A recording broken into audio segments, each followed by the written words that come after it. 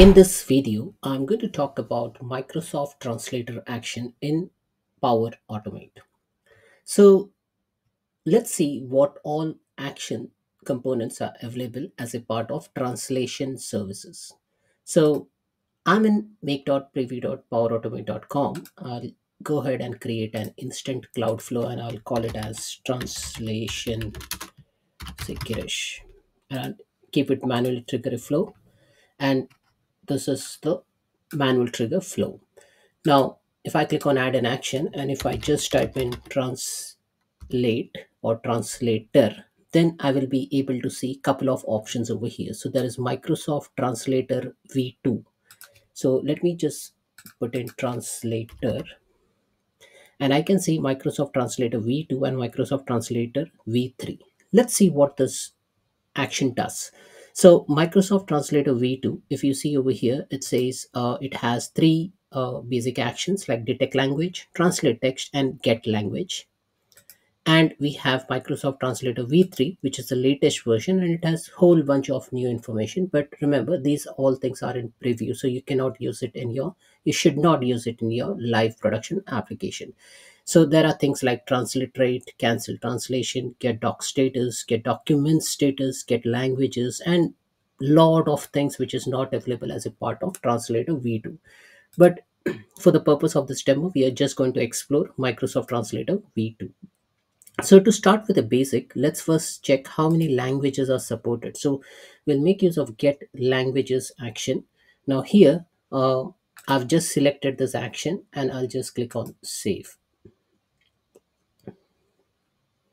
Close the Copilot. And once this flow gets saved, what we are going to do, we are going to run this action. Okay, so let me run this Power Automate flow. I'll click on manual running, sign in using my credentials, run the flow. And post execution, let's evaluate what it has done. So it is a manual trigger flow. So I have triggered it manually and I've clicked on get languages. Now, once you click on get languages, in the status code, it has given me 200 and in the body, it has given me whole bunch of languages which are supported. Now the list is comprehensive like Afrikaans, Amharics, Bosnian, Catalan, German, English. So there's whole bunch of list which I can see it from here, right? So in the get languages section. So basically, if you want to see how many languages are supported as a part of your implementation for a language translation service, then you can use get languages control. Now let me go back. Just close this. Now, if you click on the setting icon over here, here you can navigate to view all Power Automate setting.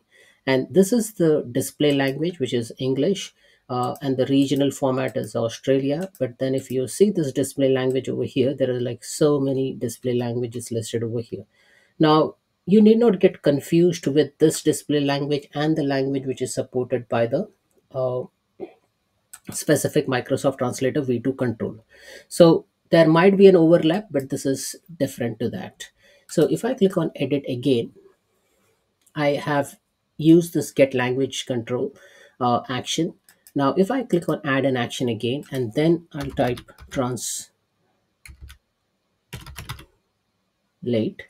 then there is a an action basically which will allow you to detect the language. So if I click on detect language, then it will ask me for text. Now let me go to Google Translate and try something in Hungarian. Okay, so I'll just say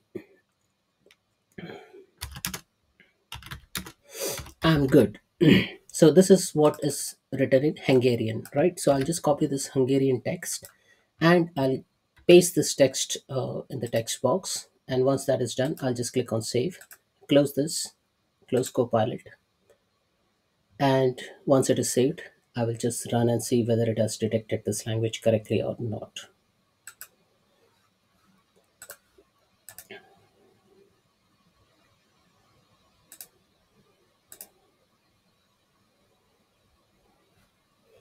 So it has executed this action, so detect language. Now if I just see in the body, in the response, I can see that it has successfully taken that text whatever we have specified, and it has detected that language as Hungarian, right?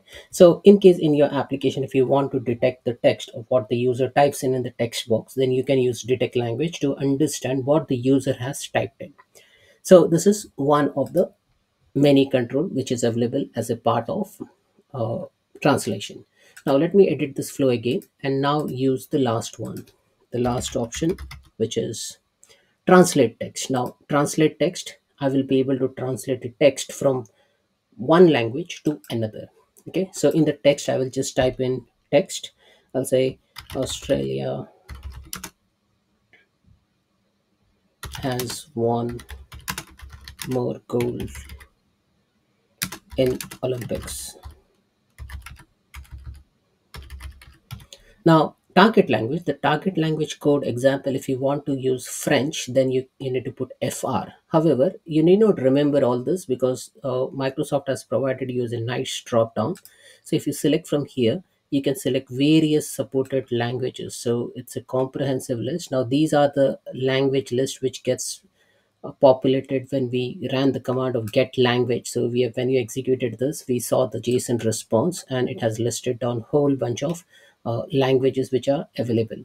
Now let's pick some different language. So let me pick up Slovenian. Okay, and I will just copy this, go to Google, and then paste this value, and then I got this response. Okay, now let's save this.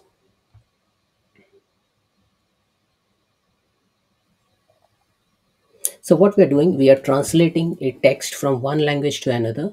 Now that the source language currently it is English. Now, if you do not know what is the source language, then you can use detect language to detect the language, the incoming language as a parameter. And then once that is done, then you can translate the text into the target language of your choice.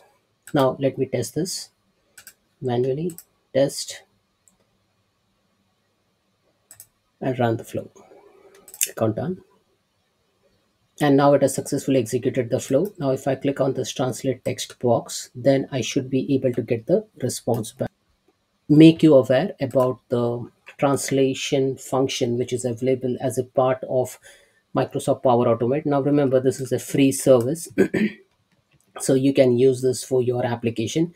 But then if you want to use like a more professional and paid service, then I would say the next best approach is to use the translation control which is available as a part of v3. So Microsoft Translator v3. Now translator v3, if I select the same thing, like say if I select the translate text from Microsoft Translator v3, then as you read over here, Microsoft Azure Cognitive Services Translator lets you translate the text and documents over 100 languages. So there's more language support. And if I use this control over here, so let me select this control over here. Now here it will ask me for the connection name, the translator resource name, and the resource key.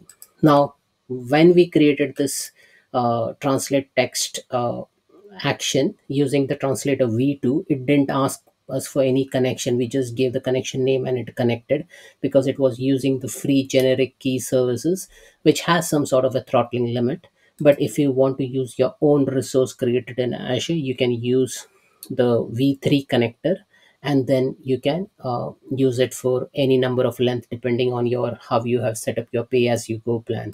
Now if you go in Microsoft Azure portal, then here you will see whole bunch of language services. So let me just type in language, and here we have language understanding, cognitive service for language, and then there is a translator. So as you see over here, like you have this free services, 2 million characters as zero tier, which is of free. You can use it when you provision your Azure resource as a part of free trial.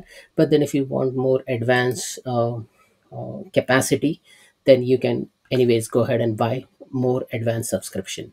So these are the different options if you want to use various language translation services using Power Automate. So what we have seen like we have an action called as get languages, whereby we can parse through the languages which are supported, detect the language of the text which you input through Power Automate, and also you can translate the text into different languages. So that's it, folks. This is all about Microsoft Translator V2 services. Thanks for watching.